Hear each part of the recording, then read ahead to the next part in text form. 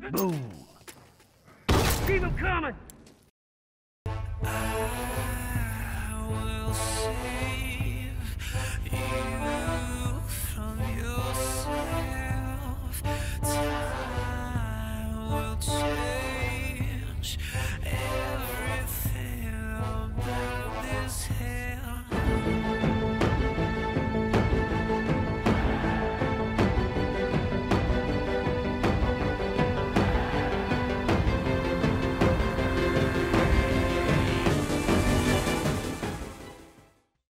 What's going on, everyone? Bobbybarks here, and welcome to the final part for our roundup of Quarter 2's Round 1. We're kicking it off with McMo 1 versus Psychedelic 2000. And as you can see, McMo gets off to a slow start, dropping 2 spawns behind. McMo getting a shot in there and doing a gesture, trying to steam in before Psychedelic heals himself, but the Molotov gives Psychedelic a 3-spawn lead, and one of the favourites for this tournament is struggling already here. McMo is renowned within the community, has his own YouTube channel with a lot of support, finally getting his first execution here, just 3 minutes into the game. And as you can see, he pulled off a little bit of a comeback, as he's renowned for, and brought it back to within 1 spawn. Trying to find the angle on Psychedelic. Psychedelic trying to heal. Nice 9mm action from McMo, and he finally pulls the scores level halfway through this game. Trying to get a headshot on Psychedelic in the 24-hour hotline, and we now have McMo in the lead. Psychedelic must be frustrated that he's given a 3-spawn lead away. McMo managing to back off from the smoke bomb. As you can see from the scores, Psychedelic manages to get back into it a little bit, and out comes the purchasable. And Psychedelic regains the lead with a little over 5 minutes to go. McMo falling behind, desperate to try and hold on and get something back from this game. Psychedelic not making those bullets count, but the burst rifle does. And McMo is now 2 spawns behind again. 3 minutes left, and McMo's got a spawn back. He's armoured up now, trying to find smoke bomb angle, gets it very well, and this must be it. Yes, he is even again. McMo now 1 spawn in front as we come to the closing stages of this game. He's not coming back. He wants to try and get in there on the action. If it had been me, I would have gone back, but the shotgun comes out, and Psychedelic pulls this one level. And it looks like this one is going to end in a tie. We're going to need a rematch here. So we're joining back up halfway through this second encounter, and as you can see, the scores are still level. 14-14. This has been very close, and Psychedelic has frustrated McMo considerably throughout this contest. I don't think anyone expected that this would still be a game.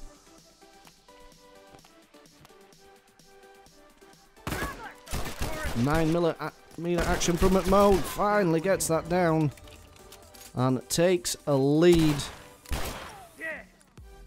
And it was from that point onwards that McMo didn't look back, and all the fans of his can see now that he is through to the next round, progressing to Quarter 2, Round 2, after staging a considerable effort with the variable rifle.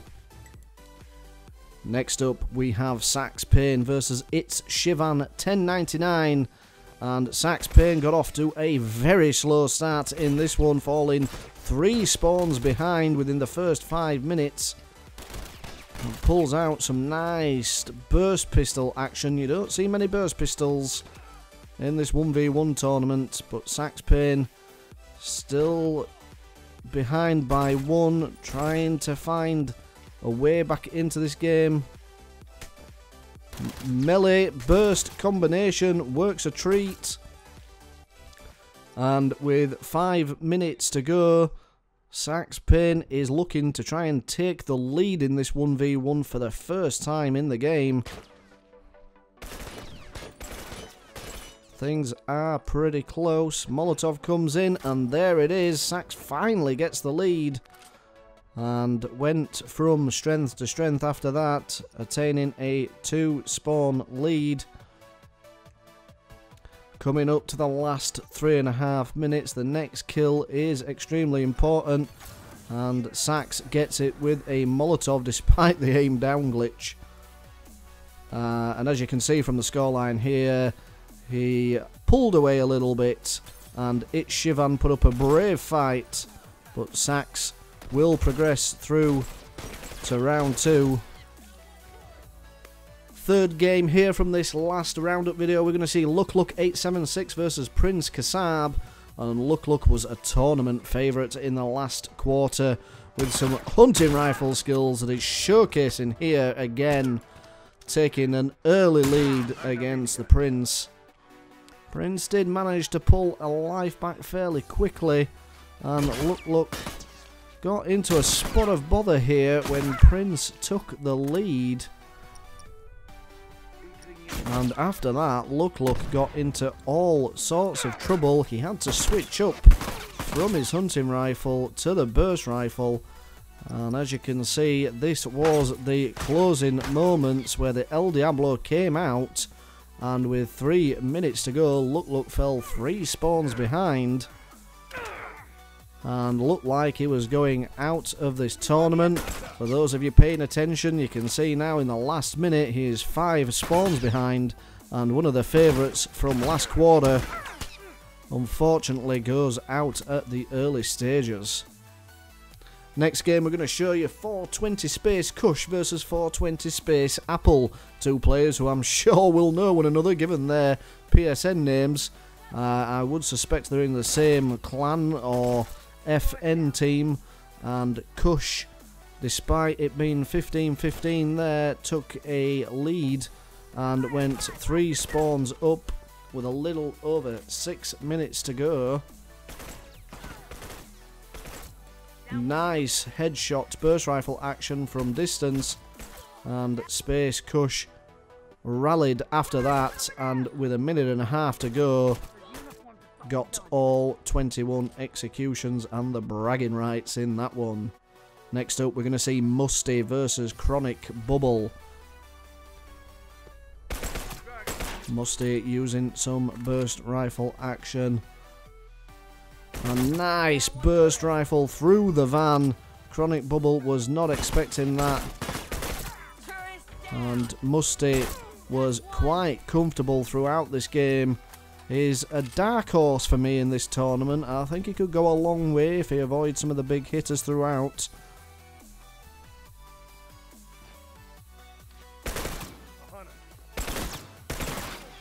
And there you can see him take a 6-spawn lead with a little over 4 minutes to go. And as the game closed out, he is 10 spawns up. And it's nice to see some good spirits among both participants here. This is what this tournament's all about, ladies and gentlemen. Bringing people together. Volinator is up next against Lucas Alanis, and Volinator spent a good proportion of this match trying to get the shivs, and after 3.5 minutes, you can see the first execution finally came off, and it wasn't long before that Volo got his second shiv of the game, and went 2 spawns up fairly quickly. Lucas pulled it back though, and with 5 minutes to go it was 17-17, and some nice action through the window between the planks of wood saw Lucas take the lead for the first time in the game. And Volo struggled after that, even switching to a burst rifle to try and get back into this, but it didn't work, and one of the tournament's favourite sons and Shiv Kings unfortunately goes out in round 1. Next we're going to see Lord Sir Tony versus Abdrew 4995. Abdroof was a participant in Quarter 1, and Lord Sir Tony is another dark horse in this tournament. Abdroof was a good player despite not managing to win a game in Quarter 1. He did get brought back after his first opponent got disqualified, but he lost again in his second attempt. But I think it was just the luck of the draw, and again he's got a good player against him here in Lord Sir Tony, who after 10 minutes was 3 spawns up. Nice headshots from Tony.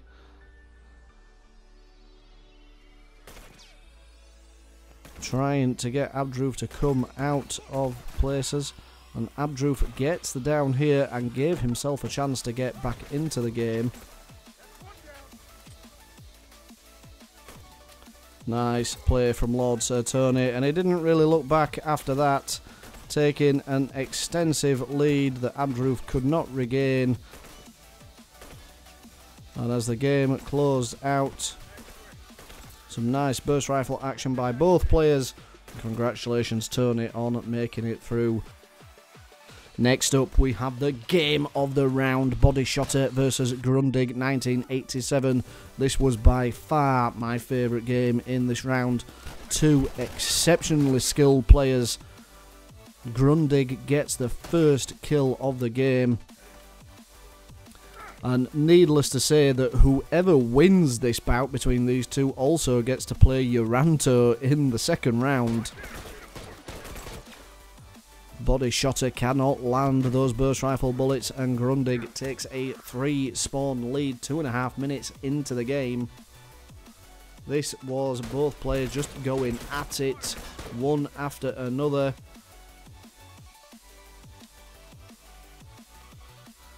Bodyshotter is more famous for having a hunting rifle equipped, but in this 1v1 he went with a burst rifle, although exceptionally skilled with the 9mm, taking Grundig out there and pulling himself back into this game with 1 spawn and getting those long range headshots with a burst rifle, bringing himself even. 10 minutes to go in this game and we are at 15-15.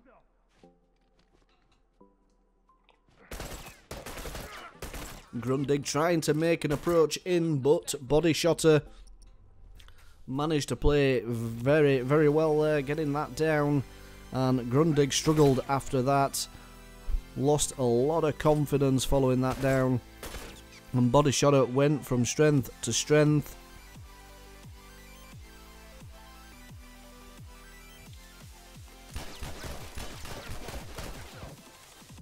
Nice play from Grundig, who surprisingly didn't switch up his loadout. He kept going with the same one, and it nearly worked. He nearly got back into this. As you can see, 2 spawns between these two with just under 3 minutes to go. The turning point for this one was here when Bodyshotter managed to find an angle on Grundig and get some nice headshots. And despite going 3 spawns behind, Grundig never really recovered from that, and as the game closed out, some nice 9mm action from Bodyshotter sees him through to round 2 and up against Uranto. Next up we have Ninja Vanish versus Gavin 750. Ninja Vanish was a favourite in Quarter 1 but withdrew before round 1 even started, and here he is with some nice full auto skills against Gavin.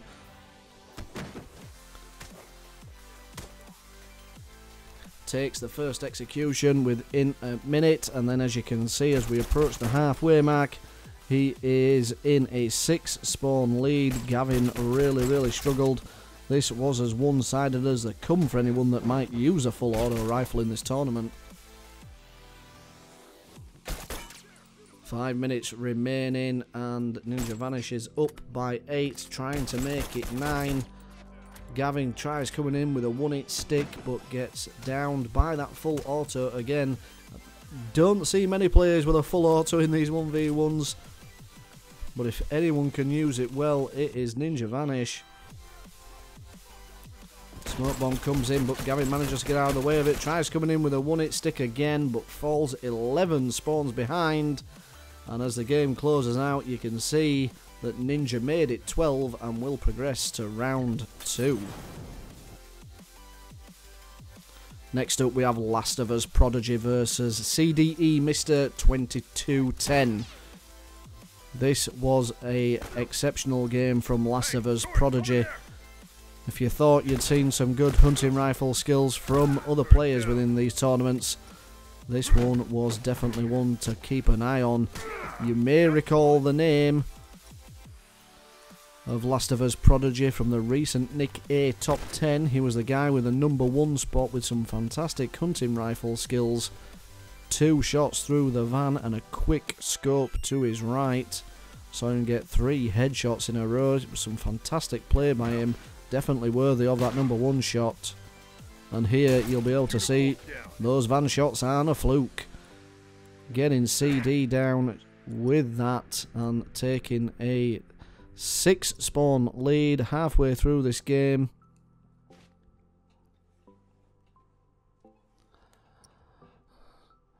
Is willing to be very, very patient as well as Gavin tries to wait it out behind the concrete slab, but Prodigy happy to sit there and wait and try and find those headshots. Didn't quite land what he wanted to land there, but there is some exceptional skill coming up here in a moment that you're about to see. Prodigy manages to get behind the trash can and land that headshot. Up by 8 with just under 5 minutes to go, and you'll be able to see that a flamethrower comes out. And I've not seen people use this combination of a hunting rifle flamethrower before, but I'm sure going to try it myself after seeing that. Here it is again. Hunting rifle flamethrower combination, and he knows he's on camera. Some nice quick shoulder switching here, takes the helmet off. Can't land the second shot though, which would have been quite remarkable. Runs out of his flamethrower but gets that punch and progresses through to round 2 quite comfortably. Next up we're going to see Psy the Psy against Mystic Flamenco. This was another great game between 2 players who went right at it.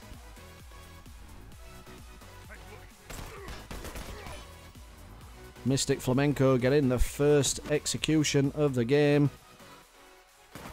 Psy the Psy kept within 1 spawn of him right up until the halfway point.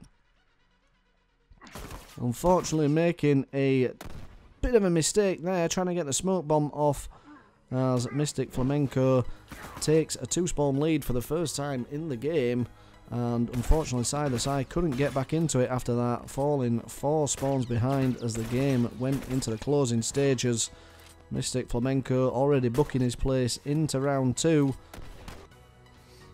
Mystic trying to back off while healing as Psy the Psy tries to press. Mystic is managing to play very defensively, waiting for the Hawkeye to wear off and find cover. Both players struggling and running out of burst rifle bullets before Mystic chooses the 9mm and Psy unfortunately chooses the melee option, going out in round 1. So to finish off this roundup videos, I've got to give a bit of a shout out to my daughter Qrow. You guys said that she should be in the tournament, and here she is against Charlie, playing with the bow. She took an early lead in this game. Nice headshot from Qrow there. And with 5 minutes gone, she was 5 spawns up before the Molotov bout between the 2 ended in defeat for Qrow. But she got a nice headshot as Charlie jumped out of the 24-hour hotline and regained that 5 spawn lead. Finding another headshot with the bow there. And as we approach the halfway point of this game, she has a nice comfortable 7 spawn lead before we see something quite tragic from Charlie as a smoke bomb comes down with Bomb Expert on, and he gets the shiv. Interesting weapons of choice that she does go with. I've not seen many people use a bow burst pistol combination, but she does like the burst pistol, and she gets a nice combination down there on Charlie, taking the armour off with the bow. And here she tries taking the armour off, but unfortunately hit his legs, couldn't remove the armour. But a nice headshot here, takes off the helmet and gives her a nice 8 spawn cushion as we go into the last minute, before Charlie comes back in with those smoke bombs and shivs with Bomb Expert. So that is it, ladies and gentlemen. You have seen all the roundup videos for Quarter 2, Round 1. I'm not going to be showing any more footage from the games that have been submitted to me. We are at the end of Round 1. The bracket cloud will be updated so that you can see who else won, who else has progressed, and who is going to face who in Round 2. Just a honourable mention. Those of you that watched Quarter 1 will remember that Daniel 12 finished in 3rd place and took the tournament by storm, really, and wanting Daniel to go on and win that quarter. But unfortunately in Quarter 2 he has gone out in Round 1 to Crazy Calcium.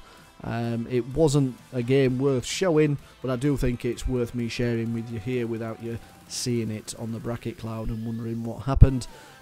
So that is it.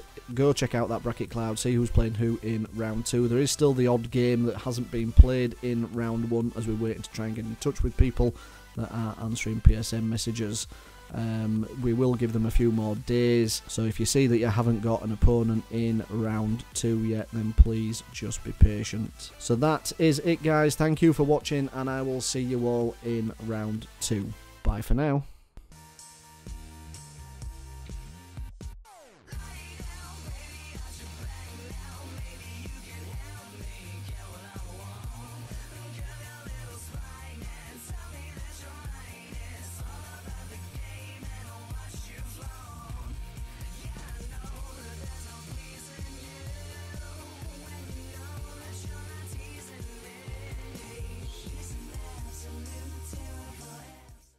Like